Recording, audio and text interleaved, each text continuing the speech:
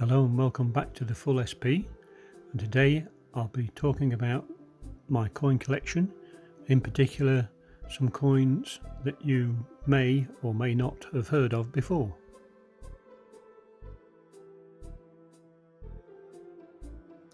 This first coin you might have actually heard of from the musical Half a Sixpence, in which it is mentioned, and that is half a farthing.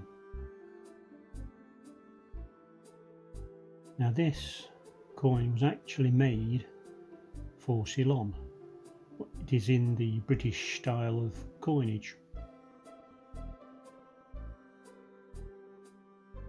If you think that was a small denomination, the next coin is actually 1/3 of a farthing.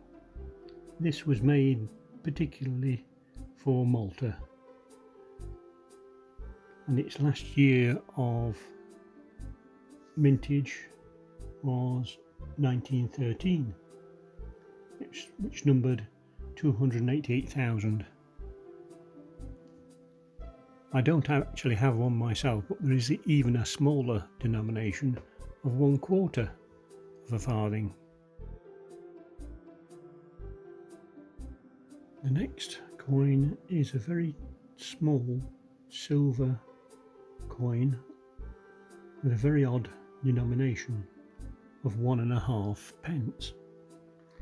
This was made particularly for various colonies and was minted from 1834 to 1862. Unfortunately, there are no mintage figures for this coin. The next small silver coin I want to show you is the 4-pence piece, more commonly referred to as a groat. Now, groats do go back several centuries, but the one I'm showing you now is from the last period of issue, which was from 1836 until 1888. The 1888 issue was predominantly for the colony of British Guiana. The next coin I want to show you is in fact a bank token, and this dates back to the Napoleonic Wars. This particular one is dated 1815 and has a denomination of 1 shilling and 6pence.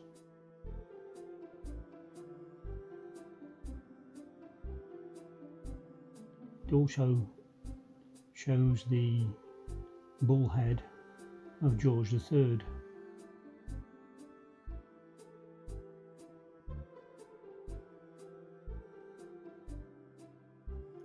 Next we have another bank token from 1811 and has a denomination of 3 shillings.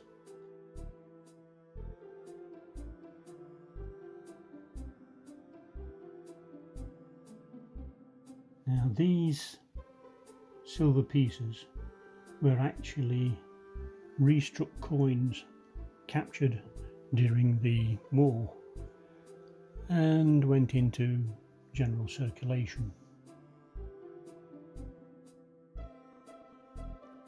The next silver coin I'm going to show you is in fact the second decimal coin issued for general use in Great Britain.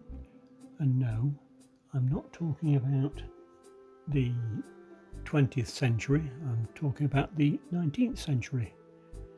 Decimal coins have been in circulation in this country for quite some time, in fact from 1849, when the first one was actually inscribed 1/10 of a pound.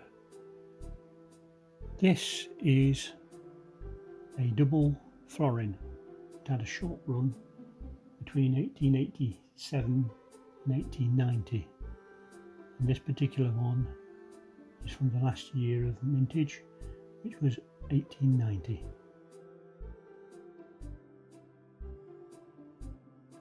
Well, thank you for watching, and I'll see you next time.